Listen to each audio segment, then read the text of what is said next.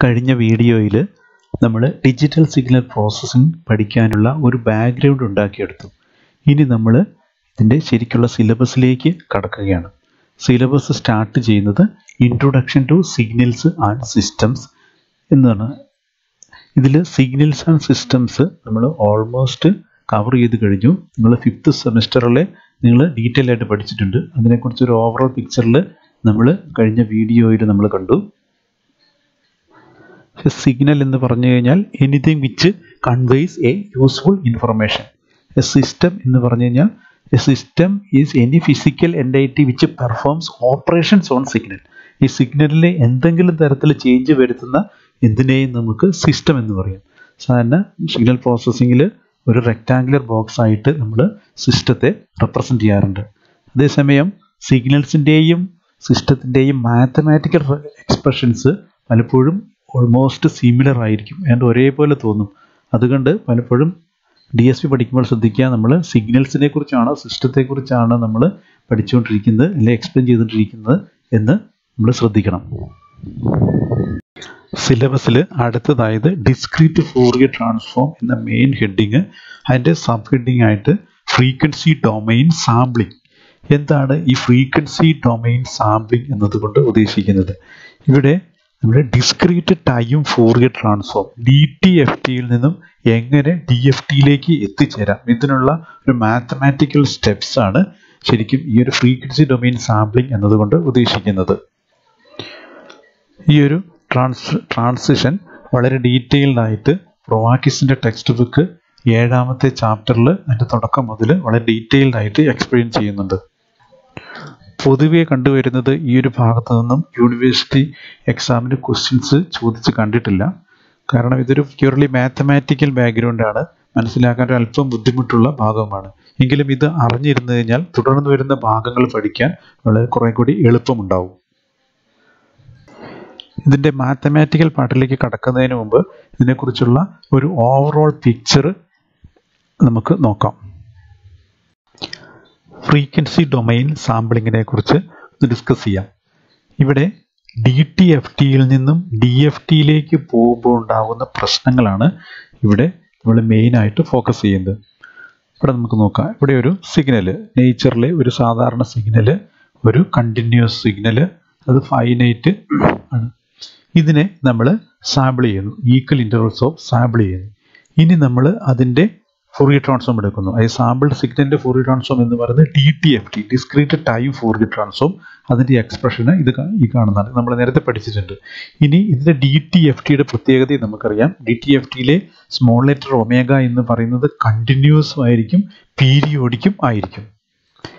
ഇത് പീരിയോഡിക് ആയതുകൊണ്ട് ഒരു പീരിയോഡിക് സിഗ്നലിൻ്റെ ഒരു പീരിയഡിൻ്റെ ഡീറ്റെയിൽസ് ഇൻഫർമേഷൻ എടുത്തു കഴിഞ്ഞാൽ ആ സിഗ്നലിൻ്റെ കംപ്ലീറ്റ് ഇൻഫർമേഷൻസും ആ ഒരു 1 പീരിയഡിൽ ഉണ്ടായിരിക്കും. അതുകൊണ്ട് നമ്മളിവിടെ ഒരു പീരിയഡ് മാത്രം കൺസിഡർ ചെയ്യുന്നു. അതായത് 0 to 2π എന്ന ഒരു പീരിയഡ് നമ്മുടെ സൗകര്യത്തിന് വേണ്ടിയിട്ട് നമ്മൾ ഇതിനെ കൺസിഡർ ചെയ്യുന്നു. ഇനി നമ്മൾ ടൈം ഡൊമൈനിൽ സാമ്പിൾ ചെയ്ത മാതിരി തന്നെ നമ്മൾ ഫ്രീക്വൻസി ഡൊമൈനിൽ പോയിട്ട് സാമ്പിൾ ചെയ്യുമ്പോൾ ഈ ഒരു ഒമേഗയെ, സ്മോൾ ലെറ്റർ ഒമേഗയെ ഒരു പീരിയഡിൽ നമ്മൾ സാമ്പിൾ ചെയ്യുന്നു. ഇവിടുത്തെ സാമ്പിളിംഗ് ഇൻ്റർവെൽ പറഞ്ഞിരിക്കുന്നത് ഡെൽറ്റ ഒമേഗ. അപ്പോൾ ഈച്ച് സാമ്പിളിന് കറസ്പോണ്ടിങ് ആയിട്ട് K ഡെൽറ്റ ഒമേഗ. ഇവിടെ നമ്മൾ ടൈം ഡൊമൈനിൽ ചെയ്ത നമ്പർ ഓഫ് സാമ്പിൾസിനെ നമ്മൾ L എന്ന് റെപ്രസെൻ്റ് ചെയ്യുന്നു. ഫ്രീക്വൻസി ഡൊമൈനിൽ നമ്മൾ സാമ്പിൾ ചെയ്ത number of സാമ്പിൾസിന് capital letter N ആയിട്ട് നമ്മൾ റെപ്രസെൻ്റ് ചെയ്യും. അങ്ങനെയെങ്കിൽ നമുക്കറിയാം ഈ രണ്ട് സാമ്പിളിന് ഇടയ്ക്കുള്ള ആംഗുലർ ഡിസ്പ്ലേസ്മെൻറ്റ് എന്ന് പറയുന്നത് 2π/n ആയിരിക്കും. ഇനി നമ്മൾ ഈ frequency domain സാമ്പിൾസിൻ്റെ inverse Fourier transform എടുത്തു വരിക്കാം. അങ്ങനെ എടുത്തു കഴിഞ്ഞാൽ നമുക്ക് കിട്ടുന്നത് നമ്മൾ ചെയ്ത x(n) എന്ന വാല്യൂ ആയിരിക്കില്ല. ഇവിടെ x(n) ആയിരിക്കില്ല കിട്ടുന്നത്, പകരം നമുക്ക് x(n)ൻ്റെ പീരിയോഡിക് ഫംഗ്ഷൻ ആയിരിക്കും കിട്ടുക, അതായത് xp(n). ആ xp(n)ൻ്റെ പീരിയഡ് എന്ന് പറയുന്നത് ഈ ക്യാപിറ്റൽ ലെറ്റർ N ആയിരിക്കും. അതായത് DTFTയുടെ ഒരു പീരിയഡ് എടുത്ത് അതിനെ നമ്മൾ സാമ്പിൾ ചെയ്തിട്ട് ഇൻവേഴ്സ് എടുത്തു കഴിഞ്ഞാൽ നമുക്ക് കിട്ടുന്ന സിഗ്നൽ അല്ലെങ്കിൽ ഫംഗ്ഷന് ഇങ്ങനെയായിരിക്കും. അതായത് xp(n). x(n)ൻ്റെ ഒരു പീരിയോഡിക് ഫംഗ്ഷൻ ആയിരിക്കും നമുക്ക് കിട്ടുക. അതാണ് ഇവിടെ കാണിച്ചിരിക്കുന്നത്. ഇതിൻ്റെ ഒരു പീരിയോഡിക് ഫംഗ്ഷൻ അഥവാ പീരിയോഡിക് സിഗ്നൽസ്. ഇനി ഇവിടെയുള്ള ഒരു മെയിൻ പ്രശ്നം എന്ന് പറയുന്നത് നമ്മൾ കണ്ടിരുന്നു, number of time domain samples നമ്മൾ എൽ ക്യാപിറ്റൽ ലെറ്റർ എൽ ആയിട്ട് റെപ്രസെൻറ്റ് ചെയ്തിരുന്നു. Number of frequency domain samples നമ്മൾ ക്യാപിറ്റൽ ലെറ്റർ എൻ ആയിട്ട് നമ്മൾ റെപ്രസെൻറ്റ് ചെയ്തിരുന്നു. In case number of N, number of samples in the frequency ഡൊമെയിന് എല്ലിനേക്കാളും കുറവാണ് എങ്കിൽ ടൈം ഏലിയാസിങ് എന്നൊരു പ്രോബ്ലം ഉണ്ടാവും. എന്ന് പറഞ്ഞു കഴിഞ്ഞാൽ ടൈം ഏലിയാസിങ് എന്ന് പറഞ്ഞു കഴിഞ്ഞാൽ ഈ ഒരു സിഗ്നല് ഇത് കുറച്ചുകൂടെ മുമ്പോട്ട് കടന്നു പോകും. ഇത് കുറച്ച് മുമ്പോട്ട് കടന്നു പോയി കഴിയുമ്പോൾ എന്ത് സംഭവിക്കും? ഈ ഒരു സിഗ്നൽസ് ഇവിടെ നോക്കുക, ഈ ടൈം ഏലിയാസിങ് എന്ന് പറഞ്ഞു കഴിഞ്ഞാൽ ഈ മുമ്പോട്ട് കയറിപ്പോയി ഈ സിഗ്നലും ആദ്യത്തെ സിഗ്നലോടെ കൂടിച്ചേർന്ന് വേറൊരു സിഗ്നലായിട്ട് ഇത് റിപ്രസെൻ്റ് ചെയ്യും. അങ്ങനെ ആ സിഗ്നൽ ഡിസ്റ്റോർട്ടഡ് ആവും. അപ്പോൾ ഇതാണ് ടൈം ഏലിയാസിങ് പ്രോബ്ലം എന്ന് പറയുന്നത്. നമ്മൾ ഫ്രീക്വൻസി ഏലിയാസിങ് കണ്ടിരുന്നു, ഹൈ ഫ്രീക്വൻസീസ് ലോ ഫ്രീക്വൻസീസ് ആയിട്ട് കൺവേർട്ട് ചെയ്യുന്നു. അതേപോലെ തന്നെ ഇവിടെ അപ്പർ റീജിയനിലുള്ള സിഗ്നൽസ് ഇത് ലോവറിലുള്ള സിഗ്നൽസുമായിട്ട് ജോയിൻ ചെയ്തിട്ട് അതിൻ്റെ സിഗ്നൽസ് ഡിസ്റ്റോർട്ടഡ് ആവും. ഈ ഒരു time aliasing ഒഴിവാക്കണമെങ്കിൽ number of samples in the frequency domain should always be equal or greater than that of the number of samples in the time domain. അതായത് time domain samples എല്ലിൻ്റെ value എപ്പോഴും, otherwise എന്നിൻ്റെ value എപ്പോഴും എല്ലിനേക്കാളും കൂടുതലോ ഈക്വലോ ആണെങ്കിൽ മാത്രമേ നമുക്ക് successful ആയിട്ട് ട്രൂ ആയിട്ട് നമുക്ക് ഈ എക്സ് ഓഫ് എന്നിനെ നമുക്ക് റിക്കവർ ചെയ്തിട്ട് എടുക്കാൻ പറ്റുള്ളൂ. ഈ ഒരു പർട്ടിക്കുലർ കേസ് തന്നെ നോക്കുക. ഇവിടെ ഇപ്പം ഈ കേസിൽ എല്ലിൻ്റെ value capital number of samples the time domain equal to 13 ആണ്. സപ്പോസ് നമ്മുടെ ഫ്രീക്വൻസി ഡൊമൈനിൽ നമ്മൾ 12 സാമ്പിൾസ് എടുത്തുള്ളൂ എന്ന് വിചാരിക്കാം. അങ്ങനെയെങ്കിൽ എന്ത് സംഭവിക്കും? നമ്മൾ ഇത് റിക്കവർ ചെയ്യുന്ന സമയത്ത്, റിക്കൺസ്ട്രക്ട് ചെയ്യുന്ന സമയത്ത് ഇത് ഒരു സാമ്പിൾ മുന്നോട്ട് കയറിപ്പോകും. അപ്പോൾ മുന്നോട്ട് പോയി കഴിഞ്ഞാൽ ഈ രണ്ടെണ്ണം കൂടെ, അതായത് 0th ലൊക്കേഷനും ലാസ്റ്റ് ലൊക്കേഷനും കൂടെ ഓവർലാപ്പ് ചെയ്തിട്ട് അതിൻ്റെ ഫ്രീക്വൻസി ഡിസ്റ്റോർട്ടഡ് ആവും. ഇതാണ് ടൈം ഏലിയാസിങ് എന്ന പ്രോബ്ലം. അതുകൊണ്ട് ടൈം ഡൊമെയിൻ ഏലിയാസിങ് ഒഴിവാക്കാൻ വേണ്ടി എന്നിൻ്റെ വാല്യൂ എപ്പോഴും എല്ലിനേക്കാളും greater than or equal to ആയിരിക്കണം. ഇനി ഇൻ കേസ് എന്നിൻ്റെ വാല്യൂ എല്ലിനേക്കാൾ ലെസ് ആണെന്ന് വിചാരിക്കുക, അത് ഫ്രീക്വൻസി ഡൊമെയിൻ സാമ്പിളിങ്ങിൻ്റെ എണ്ണം ടൈം ഡൊമെയിനേക്കാളും കുറഞ്ഞു പോയി കഴിഞ്ഞാൽ ഈ ഏലിയാസിങ് ഒഴിവാക്കാൻ വേണ്ടിയിട്ടുള്ളൊരു വഴിയുണ്ട്.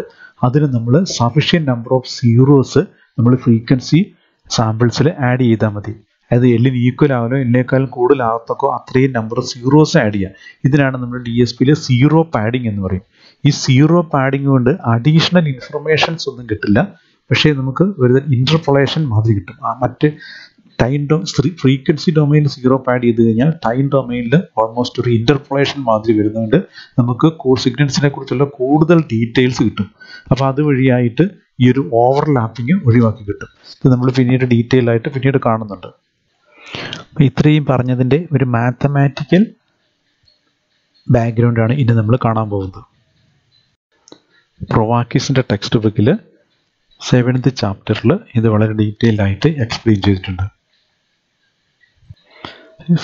ഫ്രീക്വൻസി ഡൊമെയിൻ സാമ്പിളിംഗ് ഇവിടെ നമുക്ക് നോക്കാം. Frequency domain സാമ്പിളിങ്ങിൻ്റെ this is the DTFT function. നമ്മൾ നേരത്തെ പഠിച്ചിട്ടുണ്ട്. This is the DTFT of the X of N sequence. DFT നമുക്കറിയാം, ഒമേഗ ഇവിടെ കണ്ടിന്യൂസ് ആണ്, പീരിയോഡിക് ആണ്. ഇവിടെ നമ്മൾ നേരത്തെ പറഞ്ഞ മാതിരി ഇതിനെ നമ്മൾ ഫ്രീക്വൻസി ഡൊമൈനിൽ ഒരു പീരിയഡ് എടുത്തിട്ട് നമ്മൾ സാമ്പിൾ ചെയ്യാണ്. ഒരു പീരിയഡിൻ്റെ ആവശ്യമുള്ള എല്ലാ ഇൻഫർമേഷൻസും സിഗ്നലിൻ്റെ ഉള്ളതുകൊണ്ട് നമ്മൾ ഒരു പീരിയഡ് മാത്രം എടുക്കുന്നു. അതിൻ്റെ സൗകര്യത്തിന് വേണ്ടി 0 to 2π എന്ന ഒരു പീരിയഡ് എടുത്തിട്ട് നമ്മളതിനെ ഈക്വലി സാമ്പിൾ ചെയ്യുന്നു. ഈ sampling frequency ഡൊമൈനിലാണ്. Time domain sample ചെയ്ത മാതിരി തന്നെ ഫ്രീക്വൻസി ഡൊമൈൻ സാമ്പിൾ ചെയ്യുന്നു. ഇവിടെ നമ്പർ ഓഫ് സാമ്പിൾസ് നമ്മൾ ആയിട്ട് ക്യാപിറ്റൽ N ആയിട്ട് അസ്യൂം ചെയ്ത് കഴിഞ്ഞാൽ ഇവിടെ നമുക്കറിയാം ഇതിൻ്റെ സ്പേസിങ്, അതായത് സാമ്പിളിംഗ് ഇൻ്റർവെൽ എന്ന് പറയുന്നത് 2π/n ആയിരിക്കും. ഇതിനെ നമ്മളിവിടെ ഡെൽറ്റ ഓഫ് ഒമേഗ എന്ന് നമ്മൾ റെപ്രസെൻറ്റ് ചെയ്തിരിക്കുന്നു. നമുക്ക് ഒമേഗയെ നമുക്ക് സാമ്പിൾ ചെയ്ത് കഴിഞ്ഞാൽ ഈ ഒരു എക്സ്പ്രഷൻ വെച്ചിട്ട് നമുക്ക് റെപ്രസെൻറ്റ് ചെയ്യാൻ പറ്റും 2π/n ഇൻറ്റു കെ, ഓരോ കെയുടെ ഇൻസ്റ്റൻറ്റിലുമുള്ള വാല്യൂസ്. അപ്പോൾ നമ്മൾ ഒമേഗയെ നമ്മളിവിടെ റീപ്ലേസ് ചെയ്തിരിക്കുന്നു. സോ ദിസ് നമുക്ക് DTFTയുടെ ഇക്വേഷൻസ് ഇങ്ങനെയായി മാറി. ഇനി ഇവിടെ നമുക്ക് കാണാം, ഇവിടെ എന്നിൻ്റെ variations number of samples minus infinity two plus infinity ആണ്. ഇനി ഇതിനെ നമുക്ക് എന്നിൻ്റെ ഓരോ ഗ്രൂപ്പുകളാക്കിയിട്ട് തിരിക്കാം. അതായത് ക്യാപിറ്റൽ N നമ്മൾ കണ്ടിരുന്നു number of samples in the frequency domain. അപ്പോൾ നമ്പർ ഓഫ് സാമ്പിൾസിൻ്റെ എന്നിൻ്റെ ഓരോ ഗ്രൂപ്പുകൾ, ഓരോ സെക്ഷൻസ് ആയിട്ട് നമുക്ക് സെപ്പറേറ്റ് ചെയ്തിട്ട് എഴുതാം. അതാണ് ഇവിടെ കാണിച്ചിരിക്കുന്നത്. ഇവിടെ നോക്കുക, ഇവിടെ നമ്മൾ സെൻറ്ററിലെ സെക്ഷൻ നമുക്ക് 0th ലൊക്കേഷനായിട്ട് നമ്മളങ്ങ് അസ്യൂം ചെയ്യാം. അപ്പോൾ സെൻറ്ററിൽ നമുക്ക് n = 0 to n-1. അപ്പോൾ ഇതിൻ്റെ തൊട്ട് പുറകിലുള്ളത് എന്തായിരിക്കും? ഇവിടെ തൊട്ട് പുറകിലേക്കുള്ളത് 0യുടെ ബാക്കിലേക്ക് വരുന്ന ഇൻറ്റീജർ എന്ന് പറയുന്നത് -1 ആണ്. അപ്പം -1 നിന്നും n-1 കുറച്ച് കഴിഞ്ഞാൽ സബ്സ്ട്രാക്ട് ചെയ്ത് കഴിഞ്ഞാൽ നമുക്ക് n = n-1. ഇനി ഇവിടെ നമ്മൾ അടുത്ത സ്റ്റെപ്പ്, അതായത് 1 ലൊക്കേഷനിലുള്ളത്, 0th ലൊക്കേഷൻ കഴിഞ്ഞിട്ട് 1 ലൊക്കേഷനിലുള്ള ടേം നമ്മൾ നോക്കിക്കഴിഞ്ഞാൽ ഇവിടെ നമുക്ക് കാണാം n-1 കഴിഞ്ഞിട്ട് അടുത്ത ടേം തുടങ്ങുന്നത് n = n-ലാണ്. Then n+n-1 = 2n-1. ഇങ്ങനെ നമ്മൾ ലെഫ്റ്റ് സൈഡിലേക്കും റൈറ്റ് സൈഡിലേക്കും ഇൻഫിനിറ്റിയിലേക്കും പ്ലസ് ഇൻഫിനിറ്റിയിലേക്കും നമ്മൾ ഓരോ എന്നിൻ്റെ ഓരോ സെക്ഷൻസ് ആയിട്ട് നമ്മൾ തിരിച്ചെഴുതിയിരിക്കുന്നു. ഇനി ഈ തിരിച്ചെഴുതിയിരിക്കുന്നതിൻ്റെ മാത്തമാറ്റിക്കൽ എക്സ്പ്രഷനാണ് ഇവിടെ കാണിച്ചിരിക്കുന്നത്. ഇത് നമ്മൾ L എന്ന് പറയുന്ന ഒരു ഇൻഡെക്സ് കൊടുത്തിരിക്കുന്നത്. L എന്ന് പറയുന്നത് ഓരോ സെക്ഷനെയും ഇൻഡിക്കേറ്റ് ചെയ്യുന്ന ഒരു ഇൻഡെക്സ്. ഇപ്പം നമ്മൾ Lൻ്റെ വാല്യൂ ഇവിടെ 0 ആണെന്നുണ്ടെങ്കിൽ നമുക്ക് ഈ ഒരു ടേം കിട്ടും. അതായത് സെൻറ്ററിലുള്ള 0, L = 0 ആണെങ്കിൽ n will be equal to 0 to n-1. അങ്ങനെ നമ്മൾ Lൻ്റെ വാല്യൂ -1 കൊടുത്തു കഴിഞ്ഞാൽ തൊട്ട് ബാക്കിലുള്ളത് കിട്ടും, +1 കൊടുത്തു കഴിഞ്ഞാൽ ജസ്റ്റ് ഫോർവേഡായിട്ട് മുമ്പിലുള്ളത് കിട്ടും. ഇനി ഈ ഇക്വേഷനെ നമ്മളൊന്ന് റീഅറേഞ്ച് ചെയ്തിരിക്കുകയാണ്. ഒന്ന്, ഈ n-നെ നമ്മൾ n-L ക്യാപിറ്റൽ N വെച്ചിട്ട് റീപ്ലേസ് ചെയ്യുന്നു. അങ്ങനെ ചെയ്തു കഴിഞ്ഞാൽ ഈ n-ൻ്റെ value n will become 0 and this will become n-1 and this n will be replaced with n-Ln. ഇവിടുത്തെ ഈ സ്മോൾ ലെറ്റർ n-നെ നമ്മൾ n-Ln വെച്ച് റീപ്ലേസ് ചെയ്താലും L-ഉം N-ഉം ഇൻറ്റിജേഴ്സ് ആയതുകൊണ്ട് ഇതിന് ഇൻ എഫക്റ്റ് പ്രത്യേകിച്ച് മാറ്റമൊന്നും വരാത്തതുകൊണ്ട് ഇവിടെ ഈ ടൈം അങ്ങനെ തന്നെ നിൽക്കും. ഇനി നമുക്ക് നോക്കാം, പിന്നെ വരുത്തിയ ചേഞ്ച് എന്ന് പറയുന്നത് ഇതിൻ്റെ ലിമിറ്റ് നമ്മൾ എക്സ്റ്റെൻഡ് മാത്തമാറ്റിക്കലി നമുക്കറിയാം. ഇതിൻ്റെ ലിമിറ്റുകൾ ജസ്റ്റ് സ്വാപ്പ് ചെയ്തു. ഇവിടെ നോക്കാം, ഇവിടെ സ്വാപ്പ് ചെയ്തപ്പോൾ നമുക്ക് കിട്ടിയ ഒരു മാത്തമാറ്റിക്കൽ എക്സ്പ്രഷൻസ് ഇങ്ങനെയാണ്. ഇനി ഈ ബ്രാക്കറ്റിന് ഉള്ളിലുള്ള എക്സ്പ്രഷൻ നോക്കിക്കഴിഞ്ഞാൽ നമുക്കറിയാം ഇത് ഒരു പീരിയോഡിക് സീക്വൻസിൻ്റെ മാത്തമാറ്റിക്കൽ എക്സ്പ്രഷനാണ്. അപ്പോൾ ഈ ഒരു സ്ക്വയർ ബ്രാക്കറ്റിലുള്ള ടേമിനെ മാത്രം നമുക്ക് ഒരു പീരിയോഡിക് സീക്വൻസ് ആയിട്ട് നമുക്ക് റെപ്രസെൻറ്റ് ചെയ്യാം.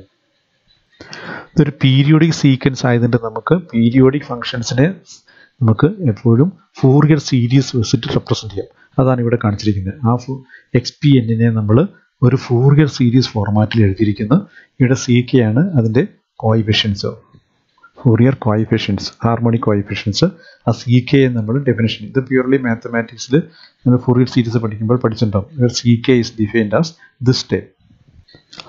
ഇനി ഇക്വേഷൻസ് 7.13ഉം 7.16ഉം കമ്പയർ ചെയ്ത് കഴിഞ്ഞാൽ നമുക്ക് മനസ്സിലാവും ഈ ഒരു കാണുന്ന ടേം എന്ന് പറയുന്നത് 7.13ൽ ഈ ഒരു x(2πk/n) ആണെന്നാണ്. അപ്പം നമുക്ക് in effect CK = 1/n x എന്ന് പറയുന്ന ഈ ഒരു ടേം കിട്ടി. ഇനി 7.1.5 ഇക്വേഷനിൽ നമ്മൾ CKയെ റീപ്ലേസ് ചെയ്ത് കഴിഞ്ഞാൽ will be getting an equation like this. So this is the periodic sampling or the periodic function of the x of n. So finally ഈ നമുക്ക് കിട്ടിയത് ഇതിൻ്റെ ഫ്രീക്വൻസി ഡൊമെയിൻ സാമ്പിൾ ചെയ്ത് കഴിഞ്ഞാൽ അതിൻ്റെ കറസ്പോണ്ടിങ് ആയിട്ടുള്ള ടൈം ഡൊമെയിന് ഒരു പീരിയോഡിക് ഫങ്ഷൻ ആയിരിക്കും എന്ന് കിട്ടി. അതേസമയം x(k) ഈ ഒരു x(2πk/n) എന്ന ടേം കോയിഫിഷ്യൻസ് അറിയാമെങ്കിലും ഇതിൽ നിന്ന് നമുക്ക് എക്സാക്റ്റ് ആയിട്ടും x(ω)യോ x(n)നെയോ നമുക്ക് റിക്കവർ ചെയ്തെടുക്കാൻ സാധിക്കില്ല.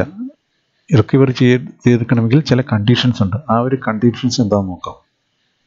നമ്മൾ നേരത്തെ കണ്ടതാണ്, നമ്പർ ഓഫ് സാമ്പിൾസ് എപ്പോഴും ഫ്രീക്വൻസി ഡൊമൈനിലെ നമ്പർ ഓഫ് സാമ്പിൾസ് എന്നിൻ്റെ value number of samples in the time ഡൊമൈനിനേക്കാൾ എപ്പോഴും കൂടുതലാണെങ്കിൽ മാത്രമേ നമുക്ക് സക്സസ്ഫുൾ ആയിട്ട് നമുക്കിതിനെ റിക്കവർ ചെയ്തെടുക്കാൻ പറ്റുള്ളൂ. നമ്മൾ നേരത്തെ ഡിസ്കസ് ചെയ്തതാണ്. നമ്മൾ ടൈം ഏലിയാസിങ് പ്രോബ്ലംസ് കുറിച്ച് നമ്മൾ ഡിസ്കസ് ചെയ്തിരുന്നു. ഇവിടെ ടൈം ഏലിയാസിങ്ങിൻ്റെ ഒരു graphical representations n greater than L ആവുന്ന സമയത്ത് ഇത് n പീരിയഡ്സിൽ ഇതിങ്ങനെ റിപ്പീറ്റ് ചെയ്തുകൊണ്ടിരിക്കും. അതേസമയം n ലെസ് ദാൻ ആയി കഴിഞ്ഞപ്പോൾ ഇവിടെ ഈ ഒരു പീരീഡ് ഇതിലേക്ക് കയറി പോയി, അതായത് ഇതിലേക്ക് എക്സ്റ്റെൻഡ് ചെയ്തിട്ട് രണ്ടും കൂടെ കൂടി ഇത് ഒരു വേറൊരു സിഗ്നലായിട്ട് മാറി, രണ്ടും കൂടെ സം ചെയ്ത്. ഇതിനാണ് നമ്മൾ ടൈം ഏലിയാസിങ് പ്രോബ്ലം എന്ന് പറയുന്നത്. സോ ഇതുവരെ പറഞ്ഞതിൻ്റെ മാത്തമാറ്റിക്കൽ പാർട്ട് നിങ്ങൾക്ക് തന്നെ പഠിച്ചെടുക്കാവുന്നതേ ഉള്ളൂ. ഇനി നമുക്ക് DFTയിലേക്ക് കിടക്കാം. സിലബസിലെ അടുത്ത ഭാഗം discrete Fourier transform DFT and DFT pair എന്നുള്ളതാണ്. ഇനി അതേക്കുറിച്ച് നമുക്കൊന്ന് ഡിസ്കസ് ചെയ്യാം. DTFTയിൽ നിന്നും DFTയിലേക്ക് നമുക്ക് എങ്ങനെ എത്തിച്ചേരാമെന്ന് നോക്കാം. ഇവിടെ നമുക്ക് DTFTയുടെ ഇക്വേഷൻ തന്നിട്ടുണ്ട്. ഇനി ഇവിടെ നമുക്ക് നോക്കാം, എന്നിൻ്റെ ലിമിറ്റ് എന്ന് പറയുന്നത് -∞ ടു +∞ ആണ്. അതായത് n ഒരു ഇൻഫിനിറ്റ് ആണ് എന്നുണ്ടെങ്കിൽ നമ്മൾ കണ്ടിരുന്നു ഇതിൻ്റെ ഫ്രീക്വൻസി നമ്മൾ ഒമേഗയെ സാമ്പിൾ ചെയ്ത് കഴിഞ്ഞാൽ അതിന് കറസ്പോണ്ടിങ് ആയിട്ടുള്ള ടൈം ഡൊമെയിൻ സീക്വൻസി എപ്പോഴും ഒരു പീരിയോഡിക് ആയിരിക്കും. അതുകൊണ്ട് n ഇവിടെ x ഓഫ് n ഇൻഫിനിറ്റ് ആയിക്കഴിഞ്ഞാൽ തീർച്ചയായിട്ടും അതിൽ ഏലിയാസിങ് ടൈം ഏലിയാസിങ് പ്രോബ്ലംസ് ഉണ്ടായിരിക്കും.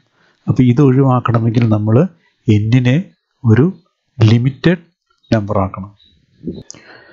നമ്മളിവിടെ n-നെ നമ്മളൊരു ഫൈനൈറ്റ് ഡ്യൂറേഷൻ സീക്വൻസ് ആയിട്ട് അസ്യൂം ചെയ്യുന്നു. x of n is A finite duration sequence in order to avoid the time aliasing problems.